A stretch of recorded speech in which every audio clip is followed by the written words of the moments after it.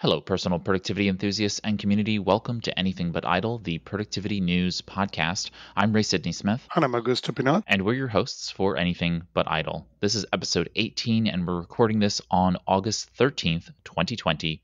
Each week, we cover the productivity news headlines of the week, so you know what's going on in the current research, services, products, tools, and more in the world of personal productivity. With that, let's get into our headlines. Augusto, we have some COVID-19 news. Facebook decided to continue working from home until at least July 2021. That is our first news. And then Atlassian tell employees that they can work from home forever. So they changed their policy and now you can work from home indefinitely. And the third news we have for COVID 19 is not as happy news as Mozilla lays off 250 of their employees due to COVID 19. That's 250. It is a significant percentage of the people. We're talking about 25% of the Mozilla employees. So that's the sad news of the weeks. Yeah, they're closing their Taiwanese office. And if you all don't know this, Mozilla is doing some really foundational work in terms of data privacy and protecting all of us on the web. So if you can, donate to the Mozilla Foundation. So, what's our first story in the Apple ecosystem? The first story is related to Fantastical. Fantastical, it's a power calendar application, and they just released their new family subscription. So it used to be that you get the single user subscription for $4.99 a month. And now, if you have more than one person, families in there, you can now go to the family subscription for $7.99 a month.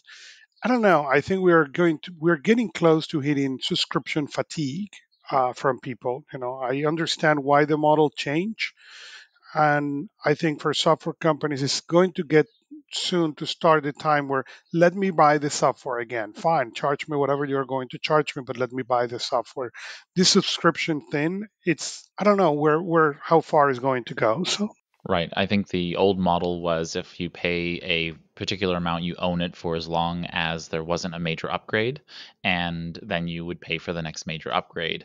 And for some reason, developers went to this monthly plan because it made them more money and it was a more stable form of income, which makes sense. But you're right. At some point, people get kind of fatigued, stressed in terms of all of the various subscriptions that they have to pay for. So, next up, Apple is putting out their first public beta of the Apple WatchOS 7, and so public beta users now have their hands on WatchOS 7. What are some of the major updates in the WatchOS 7 space? They've got a new sleep tracking feature. What else is coming up? well, they have the wash your hands. They really make a lot of changes into what is coming. The WatchOS is limited to Series 3, 4, and 5. Apple has finally decided not to bring that or make it compatible with their Apple Watch Series 1 and 2. Uh, but the biggest improvements are for on the maps. The cyclists now can get uh, much better maps. The slip obviously the sleep tracking feature, it is a big deal. So it's going to see. I have read good things about the new public beta, and we need to wait. It's coming soon and fast. The rumor says that they will be here by the end of September. So let's see what happens with that. Continuing on with our Apple news of the week, Apple has just released iOS 13.6.1 as well as iPadOS 13.6.1.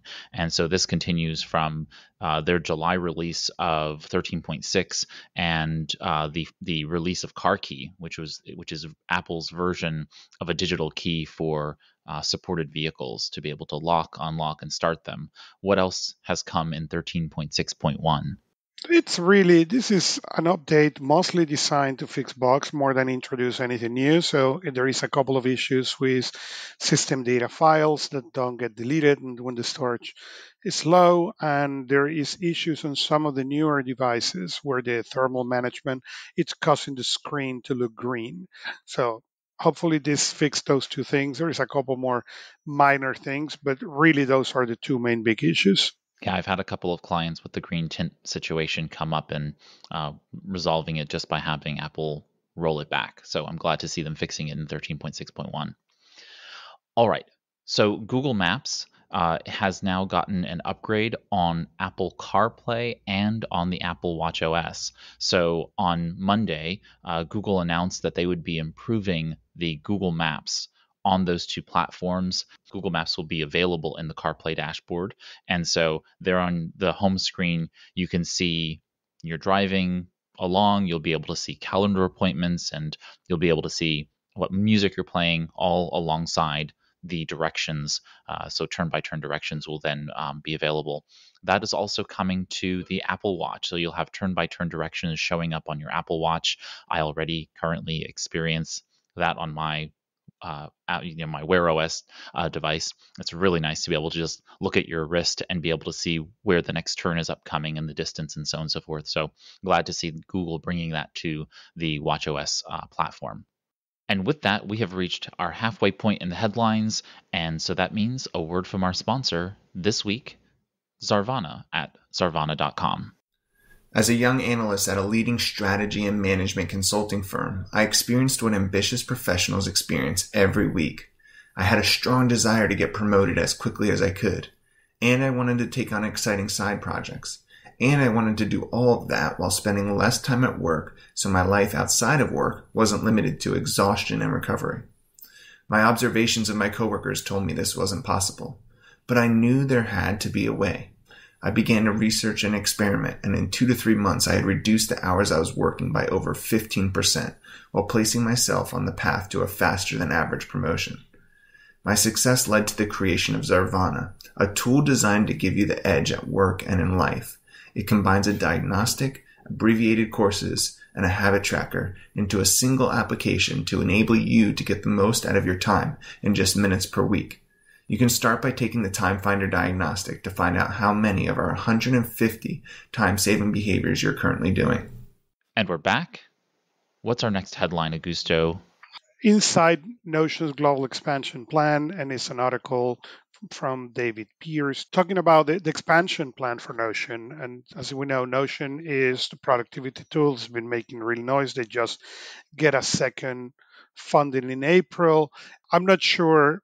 Some of the people I know who use Notion will love the fact that the article is placed by calling them finicky adopters, but hey, it's what it is. This is a very interesting application. As I've frequently said, these applications that are always bandied about as being kind of the next great thing. We've said that about many applications, and we just don't know. This is getting notoriety. It is hopefully going to become a very powerful software, but it is very cloud centric. And as I've seen with other applications that have lacked strong mobile application and strong desktop application functionality across platforms, it struggles. It's just going to struggle. So I get what they're doing. It's going to take them time, and I hope they do well. I really do. But it's just going to take time before we see the ultimate kind of outcome of whether or not they'll survive in this market. But they've got a lot of venture capital, so they've got a long runway to kind of figure that out. And so we shall see. We will keep you posted.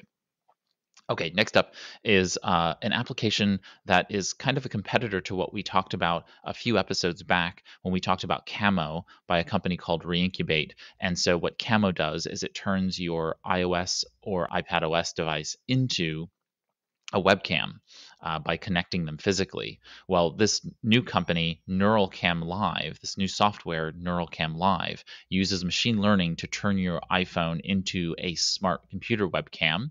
And in essence, it does all of these back of the house algorithmic work to make you look good on camera.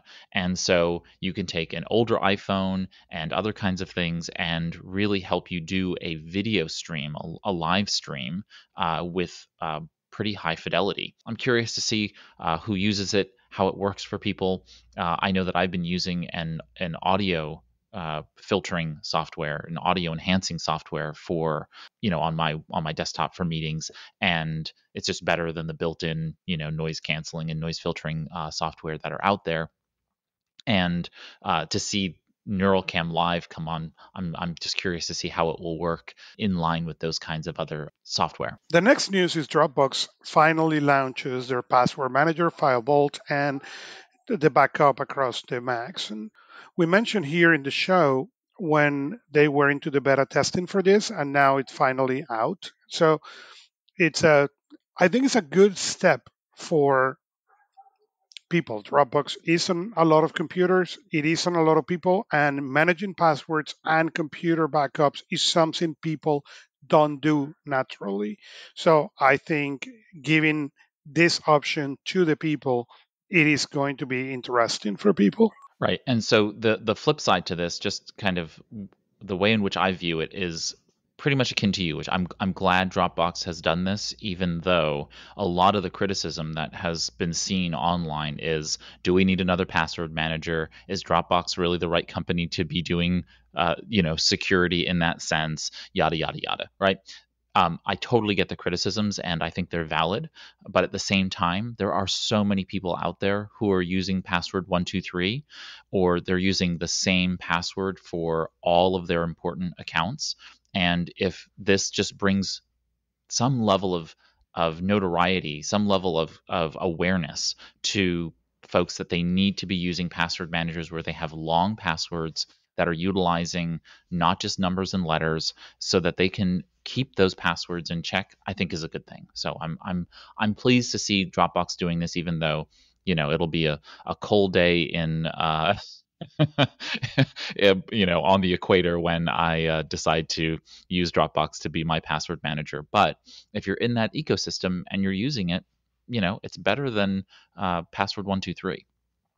Now we get to shift ourselves over to some Google news in the Googleverse. First up, we have Fossil out with their Gen 5 Wear OS smartwatches, and they have added a wellness app, which will allow some really interesting health features. So it will be doing sleep tracking. They'll be doing measuring of cardio type workouts, like if you're going for a run or those kinds of things. You can track your VO2 max levels and score your endurance workouts. So that's pretty interesting. The wellness app also gives some other minor features. I'm just interested to see how Fossil takes these Gen 5 smartwatches into kind of their next generation of health features, especially since they're the everyday person type smartwatches, if there is an everyday version of a smartwatch. And I have an aging smartwatch, a Wear OS watch, and I'm in the market for a new one, but I'm really holding out for the Google Pixel Watch if it ever comes. And so I'm just looking at all the various options that are out there and thinking, well, maybe I'm just going to get the battery refreshed on my current watch and wait. The smartwatch world is really, really interesting because it is a world that is hard to explain. And I have always tell people ask me, okay, well, do you recommend a smartwatch or the Apple Watch? And I always said, well, the problem is, in my experience, they don't do anything that you say this is the reason to buy it.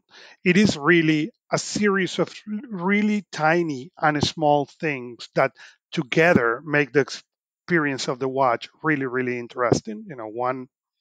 So being adding those wellness to the low end or to the entry level of the smartwatches, I think is really, really interesting. And it may introduce people into tracking some of these health features. I recently began tracking that I have never done before meditation on mine. I have meditated for many years, but I have never tracked it. So I never knew how long it is or how long it's not. Now I'm tracking it in the watch, and it's really make a difference on my practice because now I can know how many hours have that really happened instead of how many hours I think it happened. So next up, we have Android 11 is adding autofill passwords using Gboard. So Gboard is the application that you can install on Android devices as well as on Chrome OS, and it gives you a whole bunch of really great features. And now we are in a state where Google and Android feel strong enough about adding some new features there, like connecting your autofill functionality into the Gboard application. So that's really the major component being added in this particular version, this particular update within Android 11. And we'll see obviously more upgrades and additions to Android 11 as they make their way through the beta channels and preview channels toward release. Well, the next news is really, really interesting for me. Google turns their Android phones into an earthquake detection network. I don't live in California anymore, but I used to live in Los Angeles. And yes, you get them, and you never know when they come. You don't know. So having this little thing, that is going to alert you, hey, phones are surrounding you, are experiencing this, is coming to you, drop, cover, and be hold. So when it gets, I think it is an incredibly clever way of use technology, and I hope it's going to translate into saving life all around the world. Fantastic. It's wonderful to see how technology can be utilized in these ways that we didn't first think about, but now that we all have computers with a bunch of sensors built into it in our pockets, there is an ongoing data privacy and data protection issue, but there's also this massive ability to take those data points and, as you said, save lives and make people healthier and live better lives. Next up, talking about a better life, is better sleep. Google is bringing bedtime wellness to the non-Pixel. They're bringing those to the non-Pixel world. So if you are already on the Pixel line of phones, you had the bedtime mode on your Android device. Now, if you have Android 6, which is Marshmallow or later, Android is rolling that out to all other Android phones.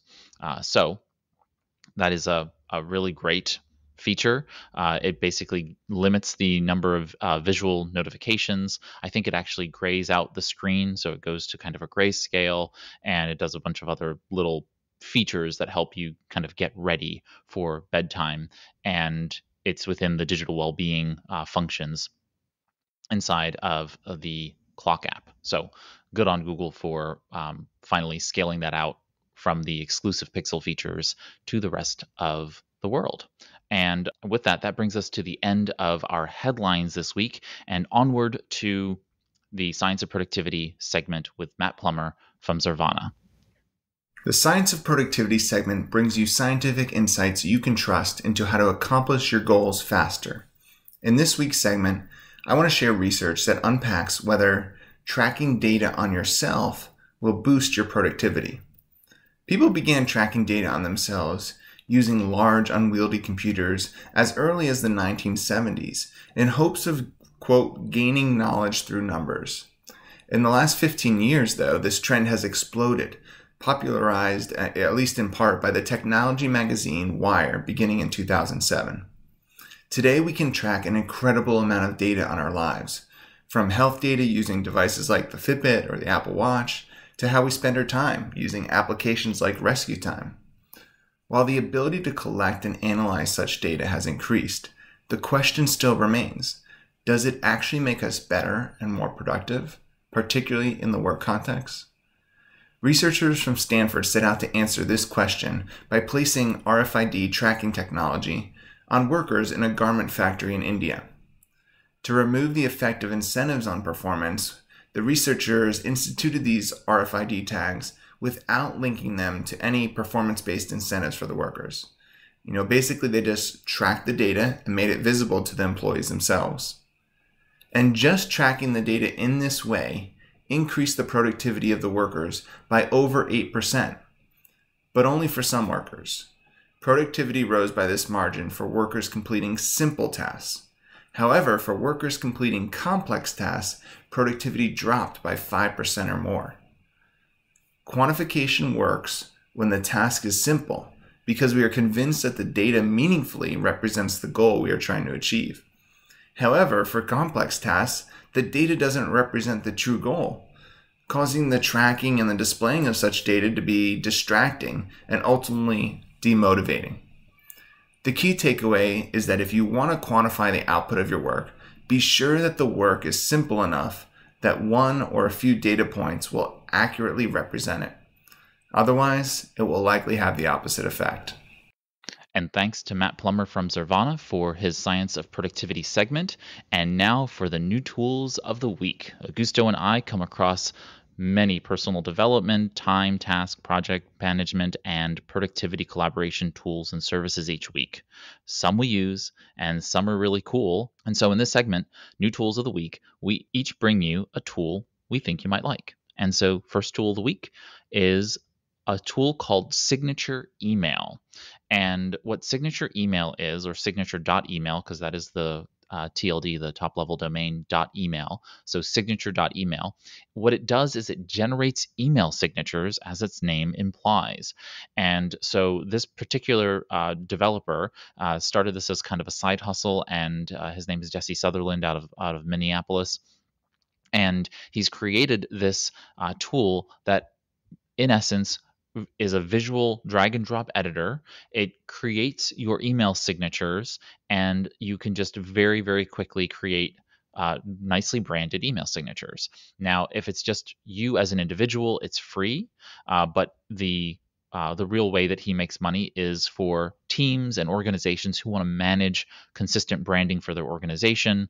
I know that, having run a company with many people in it, having to manage email signatures every time someone comes, every time you onboard someone new, every time someone changes a phone number or an email address, or someone's title changes, that needs to be done across the board, and that can be very time consuming. So with a tool like this, you can actually just save all that time by having this built-in tool where people can generate email signatures on the fly, update information, and you have consistency across the organization. So very, very cool to kind of check out the signature.email.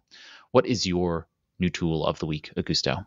A new tool of the week, it's not necessarily new, but it's called Set App, and it's a service that you pay a monthly fee. That you can pay $9.99 if you go on the monthly, $8.99 if you go in the annual plan, but allows you then to access and download apps for, it used to be only Mac OS, now it's Mac OS and iOS. So you can use apps as Ulysses, as To Do, as MyNote, and among others. Okay, and you pay just, instead of paying multiple subscriptions, one from MyNote, one from Ulysses, one from To Do, you just pay this $9.99, and you can basically go all you can eat on all these apps. The reason I'm bringing this app this week is because they just add the iOS to the mixture. So for the same price, you can now get them in the Mac as well as on the iOS. And hey, that make it really, really interesting. You pay for many of these apps $4 or $5 a month. So now, if you get two of their list, now you can start making it cheaper for you. So. And our featured story of the week is that Microsoft has released the Surface Duo foldable phone.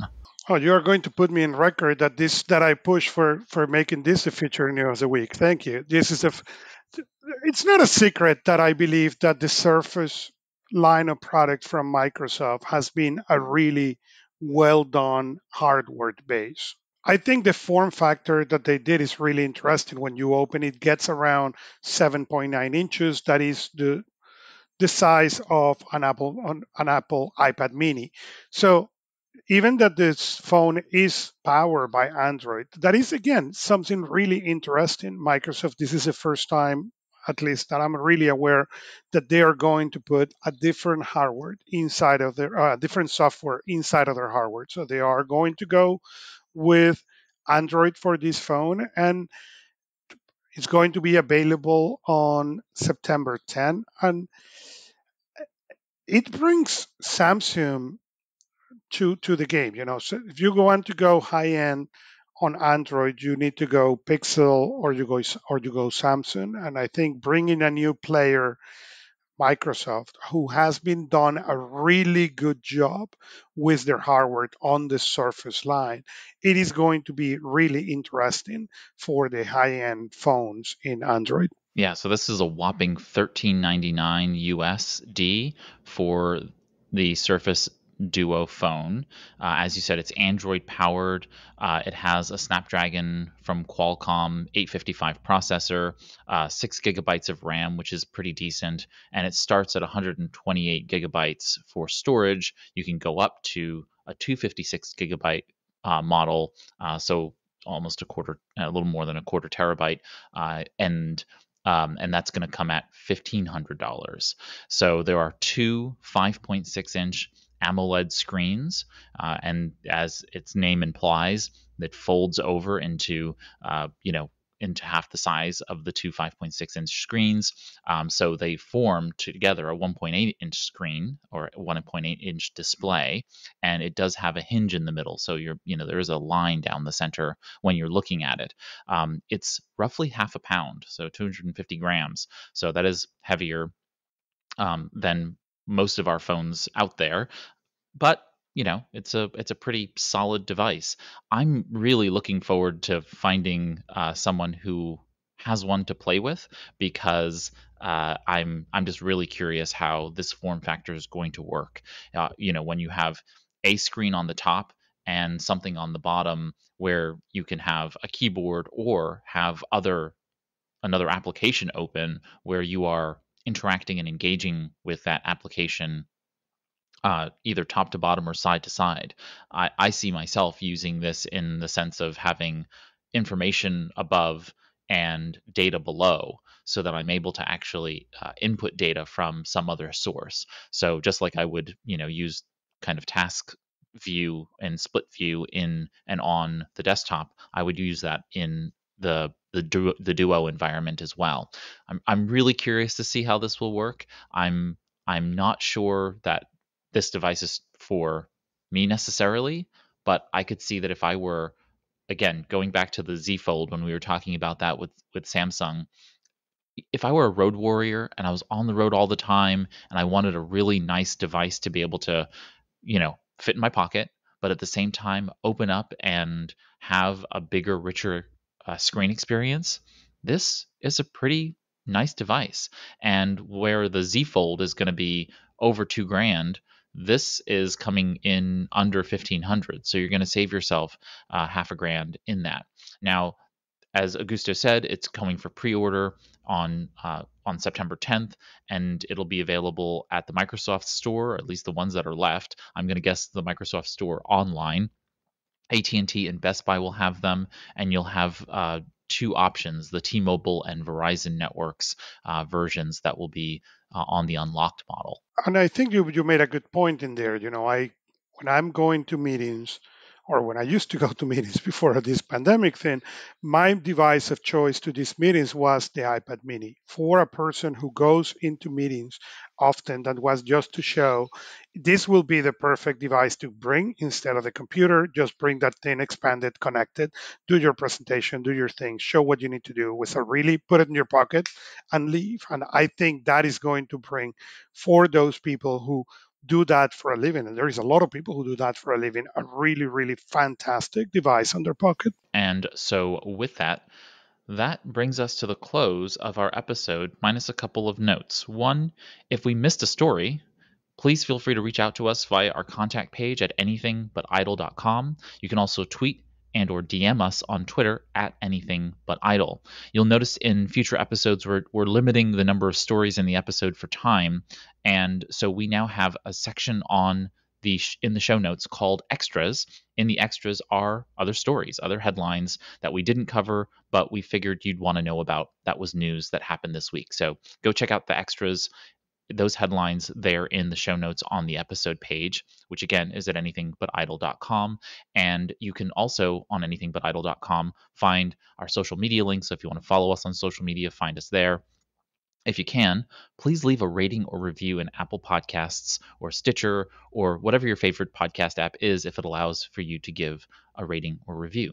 Thank you for helping us grow the Anything But Idle productivity listening audience. And finally, Thanks for listening to Anything But Idle, the Productivity News podcast. Until next time, here's to your productive life.